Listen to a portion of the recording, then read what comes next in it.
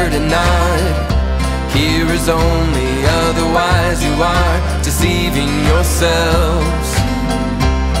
Be doers of the word and not hearers only, otherwise you are deluding yourselves.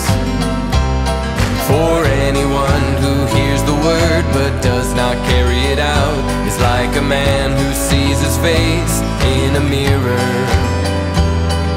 and after he has seen himself, he goes away and at once forgets what he looks like.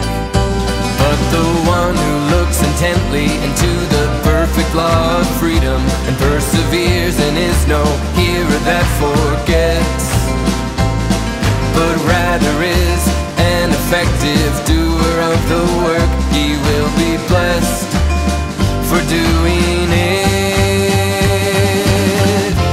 Blessed for doing